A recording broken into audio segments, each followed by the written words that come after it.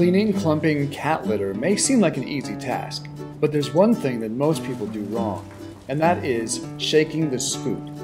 We think we're just releasing the non-clumped litter back into the box, but some of the clumped litter inevitably gets loose as well, which is no longer effective at clumping or absorbing odors. This means that to keep it from smelling bad, you'll have to change the whole litter box much more frequently, which is a pain.